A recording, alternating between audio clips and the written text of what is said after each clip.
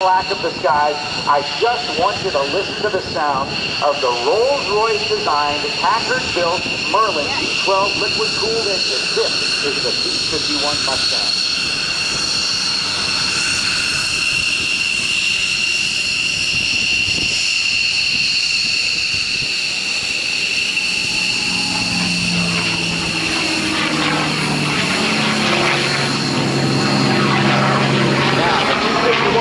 Back to the right. Being flown by retired U.S. Navy Captain Dale Snodgrass. We'll tell you more about Dale, but here comes Mark Maynard, and in the back seat and in the front seat, Phil Ritz-Smith, the crew of the F-15E Strike Eagle. Give them a big wave, everybody.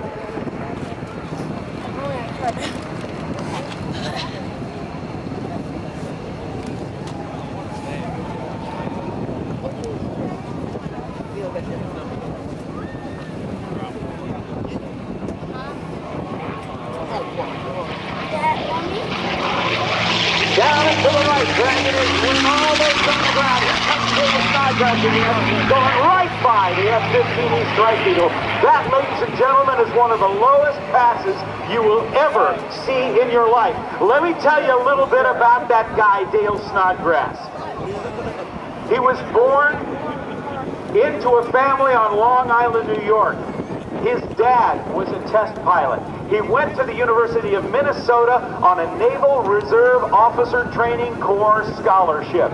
He was an All-American member of the swim team, graduated with a Bachelor of Science in Biology, and watch as Dale Snodgrass takes this Cadillac of the sky and does a beautiful slow roll. Look at that. Incredible coordination of rudder and aileron and elevator to do a beautiful slow roll across the line.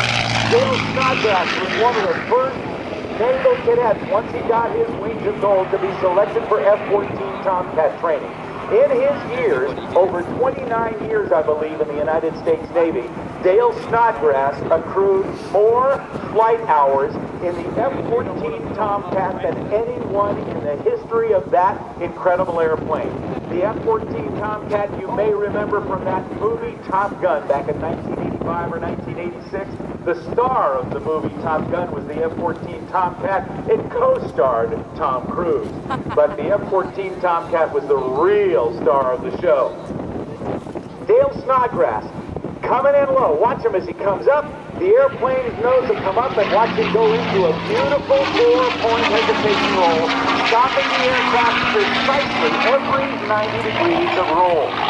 Dale Snodgrass has accrued over 4,800 hours in the F-14 Tomcat, more than any other person in the history of the aircraft. And since the F-14 Tomcat was retired right here at NAS Oceana on September 22nd of 2006, no one will ever have more hours in the Tomcat than Dale Snodgrass. Since he retired from the United States Navy in 1999, Dale Snodgrass, Captain Snodgrass, has been flying on the air show circuit. He'll fly anything that has a stick and a propeller or a jet, from P-51 Mustangs to T-6s.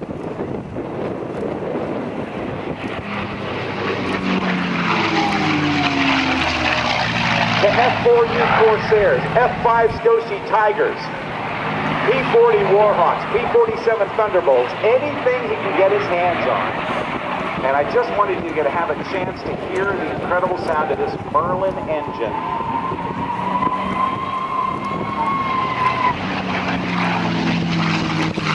It is a liquid-cooled engine. As I told you earlier, North American Aviation delivered the Mustang design to the Royal Air Force back in 1940. When the Royal Air Force wanted North American to build Curtiss P-40 Warhawks under license, North American Aviation said, no, we'll build you something different. And they knew something about wing design that they had gotten from two different sources: the National Advisory Council on Aeronautics, and also from a trip to Germany in 1938, before the beginning of World War II, they learned a little bit about something called laminar flow. And this is the wing.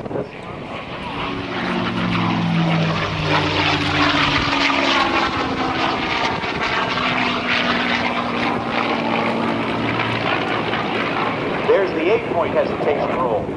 This laminar flow wing had a similar upper camber and lower camber, or shape to the wing, made it a very, very fast wing. And this is the wing design that went on that Mustang that was first produced for the Royal Air Force for Great Britain in World War II. What? Originally, the first Mustang came with an Allison V12 liquid-cooled engine, the same engine that was in the P-40 Warhawk. But it didn't perform well enough at high altitude. So the British, I'm going to be quiet, let you listen again. I'll be prepared. How you going to do that? I brought other stuff.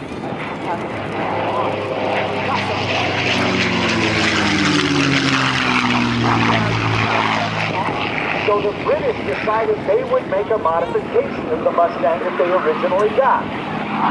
They took a Rolls-Royce Merlin V12 engine that they were using in their Hurricanes and Spitfires, and also the Mosquito and the Lancaster Bomber, and they put it in the airframe that North American Aviation provided, and the Mustang was born.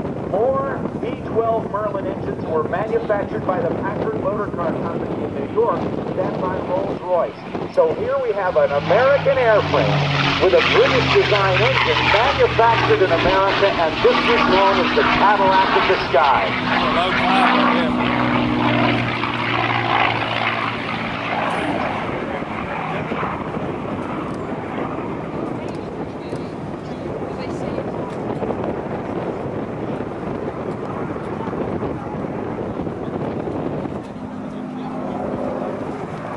Now, Dale Snodgrass is going to come and do a photo pass. This is the time to get your cameras ready, because my guess is he's going to come very low, drag his right wing very close to the ground. By the way, the airplane you see here is from Warbirds over Long Island, owned by Chris Baranaskis. Here comes a photo pass. Watch Dale as he puts this wing down within about 10 feet of the ground.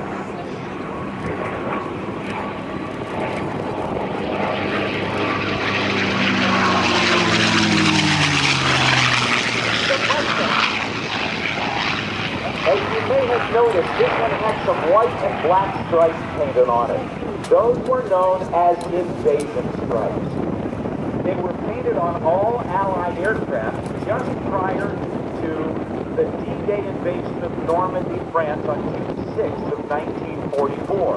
It was done that way so that our guys on the ground, Allied forces on the ground, wouldn't shoot down our own aircraft.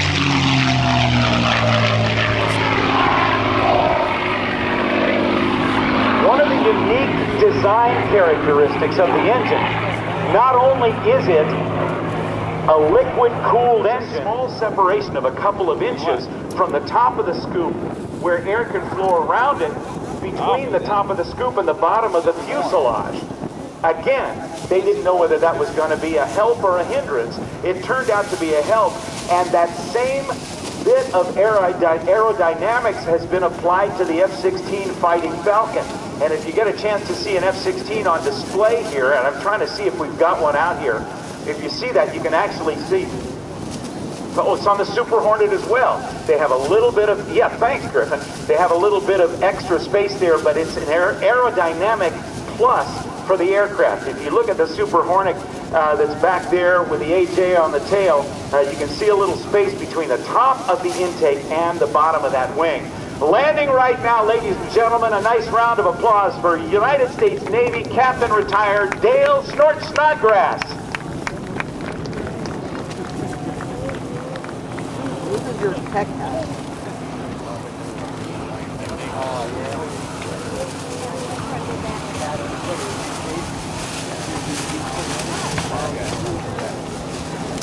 Dale's going to bring it in. By the way, let me tell you something else about Dale Snort Snodgrass. Some of you who are aviation enthusiasts may remember, or may have seen a picture on the internet of an F-14 Tomcat going by the deck of a carrier in about 90 degrees of bank. And